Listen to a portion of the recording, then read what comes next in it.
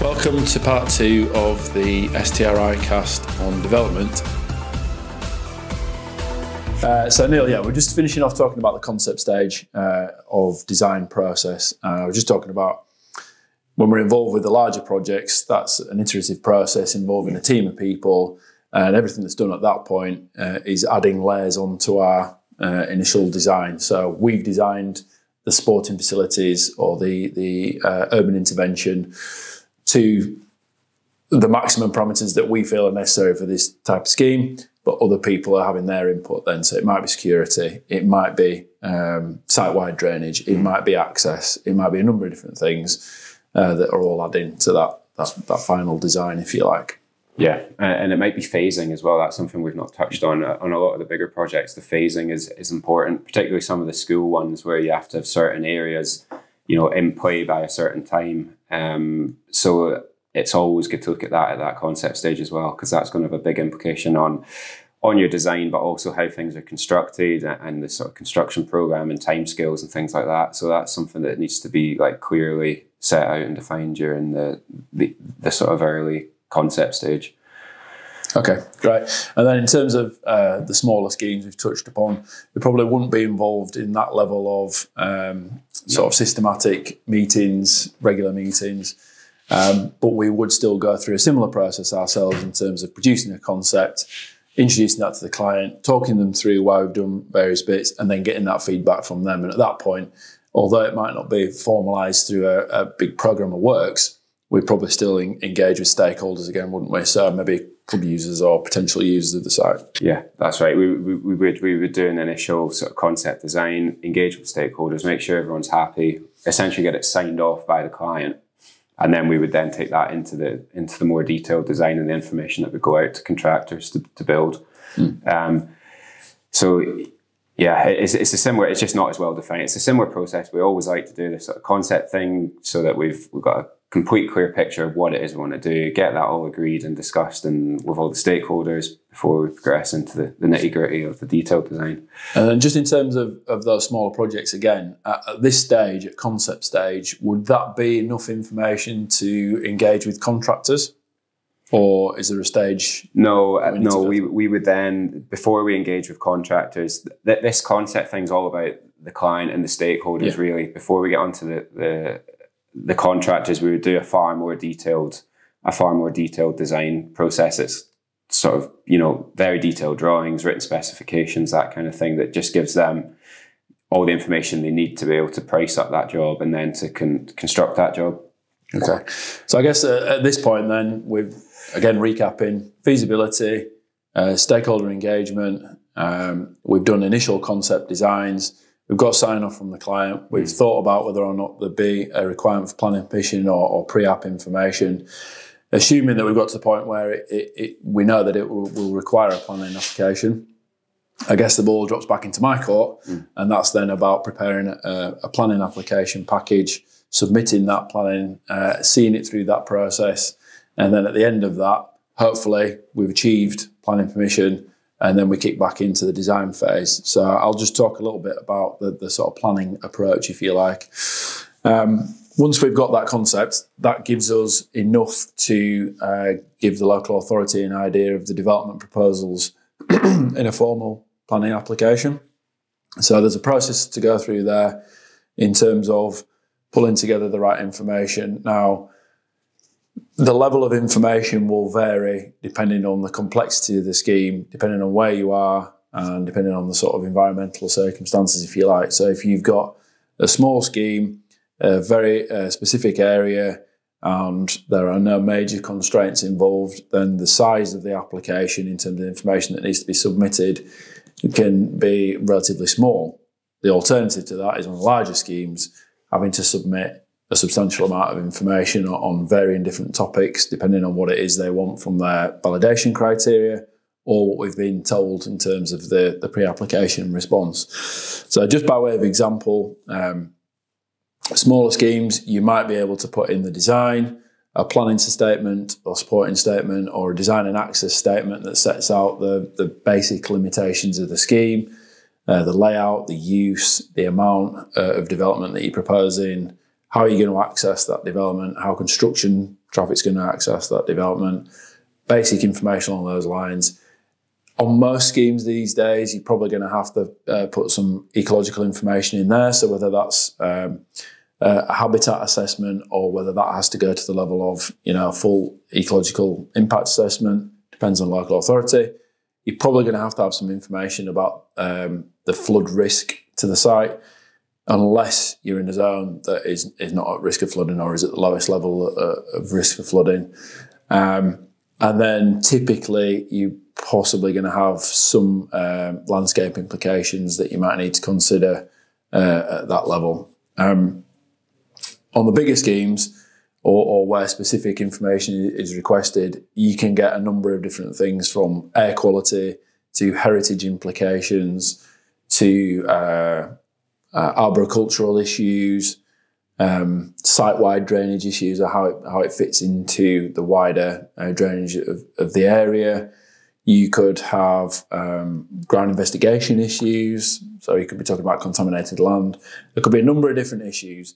On some of those, we would go to external specialists for their advice, and some of those services we've got in-house. So, for example, anything to do with contaminated land or ground gases or leachates, we could handle in-house. Anything to do with flood risk, water management, natural flood management, again, we can handle in-house. Likewise with ecology and landscape. Some of the more specific ones, air quality assessments, for example, noise quality assessments, lighting, lux levels, we would have to get specialists involved to give us that information. But all of that would then be put together within what we call the planning pack and submitted to the local authority. The length of time that it could take to put that together, again, varies on the complexity and the size of the scheme, but typically it could take anywhere from, let's say, 4 weeks to, 3 months, something along those lines. And the submission process, once it's lodged with the local authority, they have a short period of time to validate that application, which means they will accept it as a valid application. They'll notify you of that, and then from that point onwards, there'll be specific timeframes set out. So if it's what we call a major application, it'll be 12-week determination period, or if it's actually deemed to be an application that needs an environmental impact assessment submitted with it, it will be 16 weeks for that process.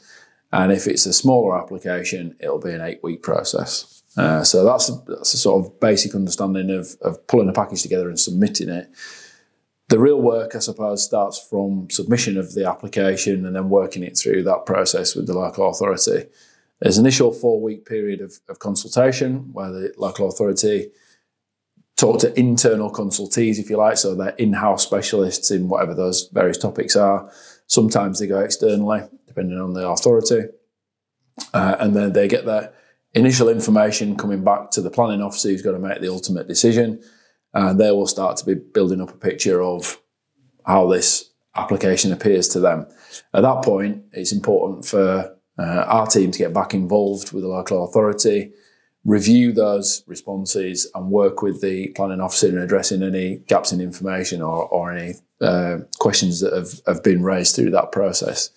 And I can't iterate enough at this point that is key in terms of not coming across problems in future, is to address those points at this stage. So getting the information together, addressing any points that have come up, means you're going to have less conditions attached to your application at the end of the process. And then in terms of the construction side of things, you're going to come across less issues because you've covered them off as best you can at that stage. So once you've gone through that initial consultation period, there'll be another either 4 or 8 weeks, depending on the size of the scheme, where the local authority will be taking responses from members of the public, other organisations, any responses we want to put forward, and they'll be building up towards making a determination. If it's of significance, it's more than likely going to go to a planning committee for a decision rather than being a delegated decision, which is where the officer makes the decision on behalf of the council. And typically 2 to 3 weeks before the committee date or before the delegated decision date, the officer is going to start writing their report, and that's another chance for you to help shape the way that report's written. So not talking about anything underhand, but providing more information if they need it, helping them to understand specific aspects of the scheme or the proposal, all helps to kind of get the officer in the right frame of mind when it comes to making that determination. And if there are any final issues to cover off, they're covered off before that decision's made. Determination will be given, or should be given, by a specific deadline. If it's not, they'll have to ask you for an extension of time, and you can agree or disagree to that depending on whether you might want to do that tactically or not. And then determination is given. Let's say the application is successful for the purposes of this podcast. You're then into the realms of waiting for that decision to be formalised in paperwork terms. But at that point, assuming we've got the permission, that's when we kick back into the design process again, isn't it, Neil? And we come back into what we probably term technical design at that stage. Yeah, that's right. And just to go back a little step, is there a question for you, James? Is there a sort of threshold for a project in planning when it would go to committee? Or is that kind of a subjective thing that varies from area to area? It can be a little bit subjective, but most major applications are probably going to be determined by a planning committee because the authority will deem that it would be of a certain level of importance that council members need to make a determination on that. Certainly, if you're talking about any sort of significant sporting facility with a number of pitches, whatever they may be, whatever sport they may be, that would be something of significance that would need a committee to make a decision. If you're talking about something that's going to have a pretty important or major impact on environmental considerations, then it's certainly going to go to planning committee, and it may well actually go a stage further if it gets permission to be called in by the Secretary of State to be reviewed, depending on the level of that potential impact or the level of importance of particular ecological or environmental considerations. Smaller projects, single pitches, or the smaller sort of interventions in the urban areas like the rain gardens, swales, those types of things, don't always have to go to planning committees. They can be determined under delegated powers. But again, it's all to do with the circumstances of the particular project and the complexities involved. Sometimes smaller schemes might have implications further downstream or within the wider community that mean it's of a level that it's going to have to be considered by a committee instead of by a delegated member. And then, of course, you've got the opportunity for MPs or councillors to take a particular interest in a project. At that point, it would nearly always go to committee. There wouldn't be a reason not to take it to committee if a council member requested it to go there. Yeah. Okay. All right. But on to the next stage of the design process then. I guess the next stage is there's two parts to it. It's about getting obviously into the detail.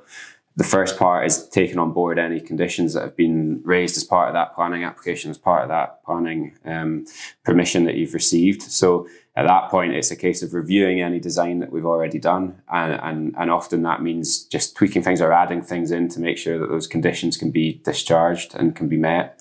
A lot of the time we're finding at the moment it's in relation to drainage and surface water and discharge rates and things like that. So it's about just reviewing it and tweaking our designs to make sure that we're meeting all the right things there. And then it's about producing basically a pack of information that's got sufficient detail that would allow a contractor to go and price up that work accurately, or a series of contractors to price up that work accurately, so the client can then compare like for like costs basically that they receive back from the contractor. So at that stage, we're basically producing a pack, a bit like your planning pack. We're producing a pack of detailed design information that's submitted to the client, and then is used for the tender process basically, and can be used as a sort of technical documentation at that stage. So that's things like detailed drawings. Again, it's written specifications. We'll have some CDM information in there as our role as a designer, because we'll have been a designer at that point, obviously, because we've been designing things. So we would have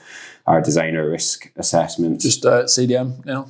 Yeah, so CDM is the sort of HSE's, again, I guess, policy and guidelines about managing health and safety on any construction project. So it's about identifying and planning and minimizing risks to health and safety during construction. And as part of that, there's various different roles and responsibilities and designations. Either obviously there's the client, which is never us. The client's the client. But then on the design side, there's you're either a designer or the principal designer, and both of them have their own roles and responsibilities, and there's big differences between the two of those. And typically, I guess we'd be on the designer side. Yeah, of things, typically we'd be on the. That's right. Yeah, typically on the designer side. So whenever you design anything, whether you've done a drawing or you've a specification or you've drainage calculations or anything like that, at that point you're automatically a designer. So you do have a responsibility at that stage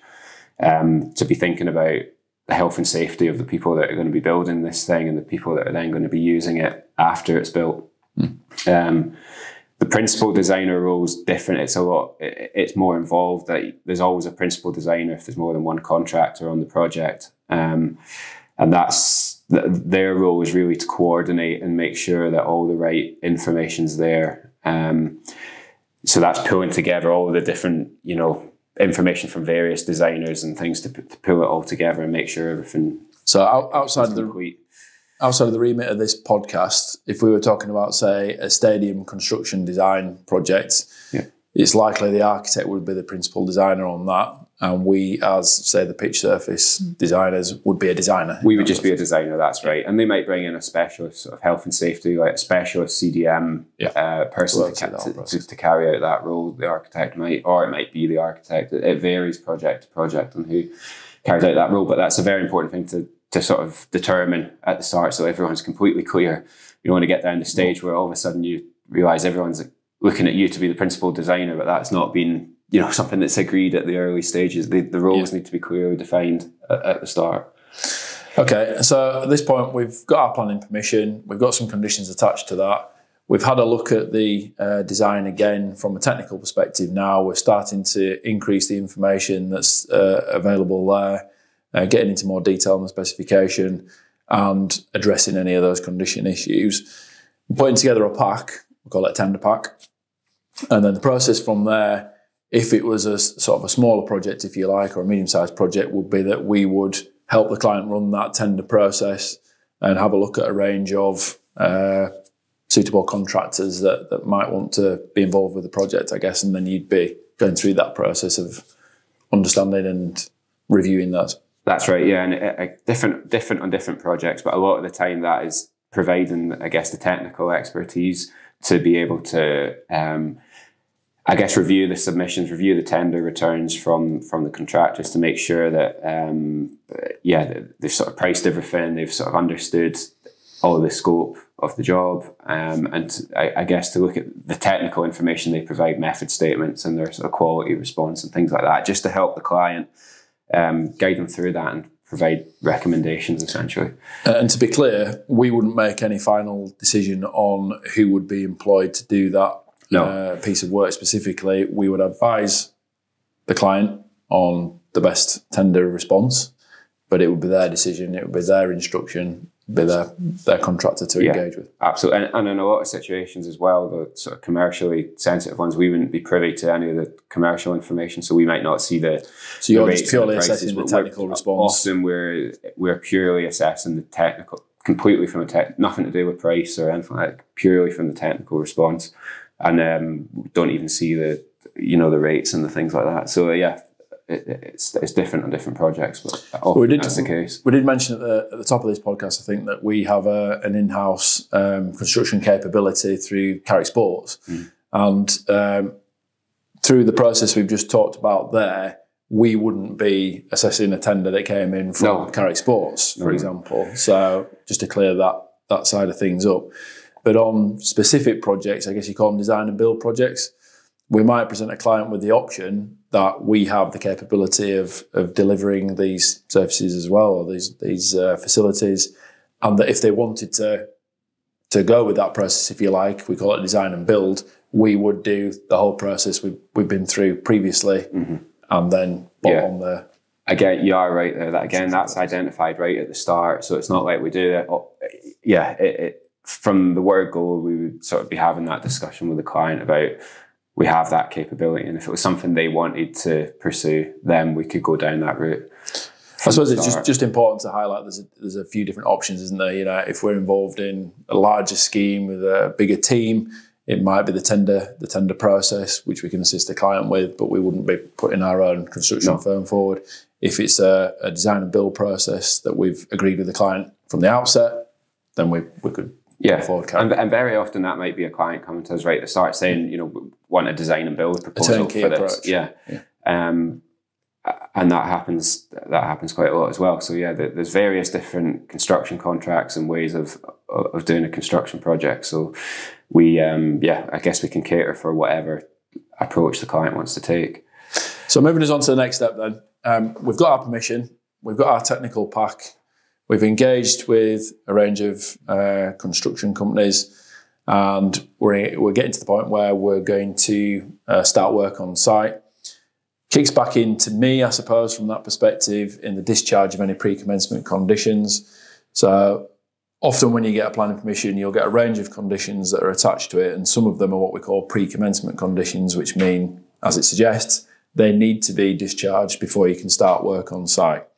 So that might be through providing written information back to local authority, or it might be providing samples of particular materials, or it could be something as simple as finalising a landscape plan or finalising an ecological plan or something to that effect. But obviously it's important that those conditions are discharged so that a start can be made on site without any delay. If you fail to pick these up when you get your planning permission, they can be a major cause of delay to a project moving forward. So it's really important to make sure that they're picked up at that stage. But again, let's assume we've picked them up, we've discharged those pre-commencement conditions. There's no policy reason why we can't make a start on site, and we've got our preferred contractor. We're then kicking back into the world of project management and project delivery, which is your area of expertise now. Yeah, that's right. And then it's really getting into the construction phase at that point. So it's things like pre-start meetings on site with the client and all the stakeholders and the contractor, reviewing the contractor's construction phase plan, things like that, making sure everyone's completely clear on the construction program and the sort of methodology of how things are going to be built. And then, as soon as things start on the ground, we have sort of various, I guess, options of things we can do. But a lot of the time it will be sort of key stage inspections. So we'll be there to monitor the workmanship and the materials that are being used and the quality of work, I guess, to make sure that it complies with the specification that we've produced and it's as per the drawings we've done. And ultimately it's a sort of quality control thing to make sure that what's getting built is what was designed and there's no surprises there. And I guess from our perspective as a consultancy, STRI, our work is out there to be seen, basically. So it's very much in our interest to make sure that this is absolutely delivered to the specifications that we've set out in the design, and that it looks its absolute best. So, there's an incentive there for us, isn't there, really, to make sure that this is the best. It's a in situ advertisement, if you like, for our business. Yeah, exactly. And often during the construction, it's not just a monitoring. Obviously, you'll get some unforeseen things will happen during the course of a contract. So it's being on hand to offer that technical design put at that stage. If you come across something that you weren't anticipating, you have to alter the design or redesign something, you sort of be on hand to do that.